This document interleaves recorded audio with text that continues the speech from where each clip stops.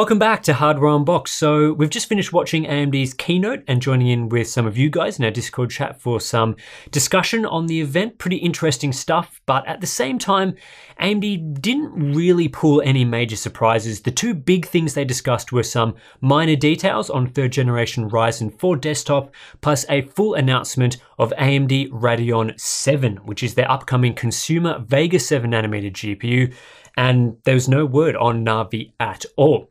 So let's first kick things off with what AMD showed on 3rd generation Ryzen CPUs for desktop. As expected, we didn't get the full product stack unveil or anything like that, just a few teasers and a couple of demos. The big news is Lisa Su showed off the actual 3rd gen Ryzen package at the show, and AnandTech also managed to get some close-ups of the CPU at a private meeting. Basically, what we're seeing is a multi-die approach with an I/O die, similar to what the company first showed off last year with their EPYC CPUs. On the left is the I/O die in question, and on the right is the 7nm CPU core chiplet with 8 cores inside. Not super surprising to see this sort of design considering that's what they first announced with EPYC, but we do actually have official confirmation that that's what it's looking like for 3rd gen Ryzen. We don't have any other details to go on, so no clock speeds and no confirmation about what Ryzen 3rd gen's final core count will be for the high-end part. You can see there is clearly space on the package for a second CPU core chiplet or perhaps a GPU die for AMD's desktop APUs, but AMD isn't ready to talk about anything beyond what they showed off today. Theoretically, a 16-core CPU would be possible with the second chiplet shoved in there, but we just don't know if AMD will release higher core count models this generation or in a future generation. One example I like to think of is 1st gen Threadripper, which topped out at 16 cores with 2 8-core dies and 2 dummy dies. And that was only increased to 32 cores and 0 dummy dies with 2nd gen Threadripper. Now, I'm not saying one way or another when AMD might choose to put 16 cores on AM4, but I wouldn't just go assume that because there's a gap on the interposer for another chiplet, that AMD will fill that spot this generation. Will they fill it at some point? I think almost certainly. When will they fill it though? There's no official word at this stage. When Ian Cuttress from AnandTech asked AMD about more than 8 cores, their answer was, there is some extra room on the package. You might expect us to put more on that package. Again, no confirmation on when that will occur, whether this is, with the first generation of this sort of design or with a future product line. They also weren't willing to discuss whether the 8-core model shown off at the show is a flagship CPU or something more mainstream. However, they did confirm it would support PCIe 4.0, just like their EPYC CPUs. However, they did pit 3rd gen Ryzen up against Intel's flagship Core i9-9900K in Cinebench, with both processors scoring roughly the same amount, around 2050 points in the multi-threaded workload. But the key piece of information here is the total system power consumption for the 9900K was around 180 watts compared to 130 watts for the 3rd gen Ryzen unit with identical components inside otherwise. This means the Zen 2 sample was operating at around 75 watts compared to 125 watts for the 9900K. Also, we can do some basic extrapolation on the score AMD achieved here. The Ryzen 7 2700X hits around 1770 points in Cinebench. So with Ryzen 3000 hitting 2050 or so, that's a 16% increase with an early engineering sample. AMD was keen to stress clock speeds aren't final, and it's hard to say exactly how this Zen 2 CPU is clocked because we're not sure how much of a factor IPC improvements have had in delivering this final score. But if the gains are purely from clock speeds, the demo system would be running around 4.5 to 4.6 GHz all core at 75 watts, which is very impressive and shows off what AMD will be able to achieve with 7nm. It's worth mentioning that AMD's past demos have used CPUs clocked reasonably close to their final clock, so I wouldn't be expecting performance to change significantly from what AMD showed off today. But this demo is quite early compared to the product release, which AMD said is expected to happen mid-2019. No specific month or anything was given. So that's all on Ryzen 3rd generation. We got a look at the package, we got a performance demo with some power consumption figures, and we know that one model will be 8 cores. So there were no product names, no clock speeds, no pricing, no firm launch dates, and nothing else was discussed. We'll have to wait for final details, and that will happen much closer to the launch. However, AMD did make one product announcement, as we mentioned in our last video discussing AMD's plans for CES, and that product is a consumer 7nm Vega GPU known as the Radeon VII.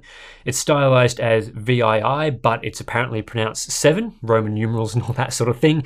It's the world's first 7nm gaming GPU, and it's based on their die shrink of Vega to 7nm, also known as Vega 20. Luckily for us, AMD wasn't shy with information about the Radeon VII, and that makes sense because the card will be available on February 7th. It has 60 compute units for a total of 3840 stream processors, a little less than what we saw with Vega 64's 64 compute units.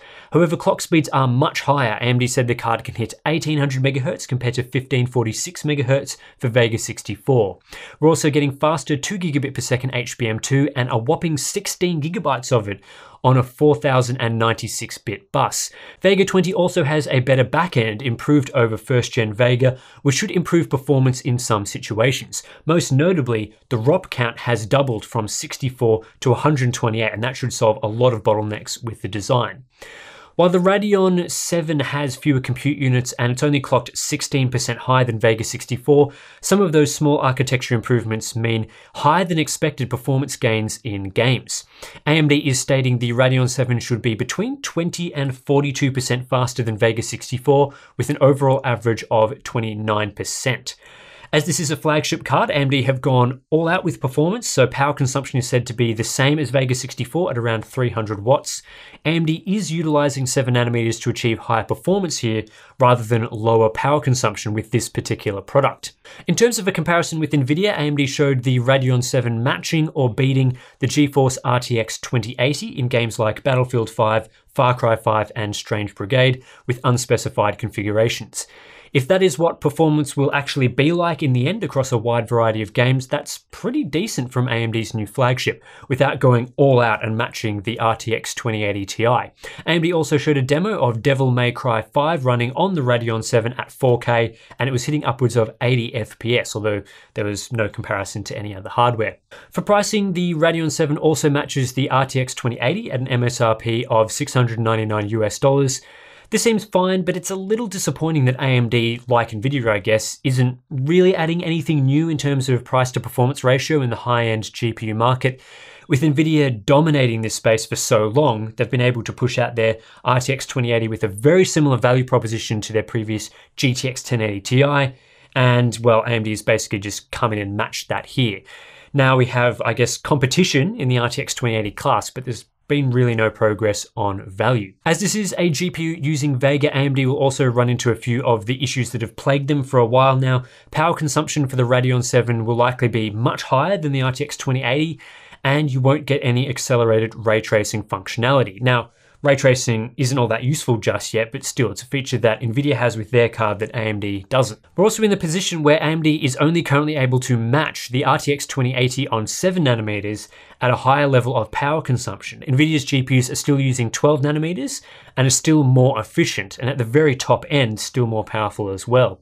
AMD definitely has a long way to go with their next generation GPU architectures to improve that picture, especially as NVIDIA's 7nm or perhaps 8nm cards are on the horizon. But at least for now, with what is largely a 1.5 year old architecture, AMD can hit RTX 2080 level performance for the first time. The Radeon VII GPU itself ditches the blower style cooler for a triple fan design with a beefy heatsink beneath, and there appears to be a nice metal shroud around it, all with red Radeon branding. We should be getting our own Radeon VII card relatively soon for testing, so stay tuned for the usual benchmarks and comparisons around the card's release on February 7th. Also, anyone who buys a Radeon VII GPU will get Tom Clancy's The Division 2 bundled in for free. Alternatively, you can buy either a select Ryzen 5 or Ryzen 7 CPU to also get The Division 2 in a bundle. Aside from a 3rd generation Ryzen teaser and the announcement of Radeon VII, AMD didn't really discuss anything else worth mentioning, although they did spend some time, I guess, rehashing previous announcements such as their 2nd gen mobile APU lineup. The Ryzen stuff is the most interesting to both Steve and I, although there's still a lot to play out there. Simply put, there's so much we don't know about these processors at this point. While not super surprising considering AMD did launch the Radeon VII, there wasn't a single mention of AMD's next generation Navi GPUs in the keynote.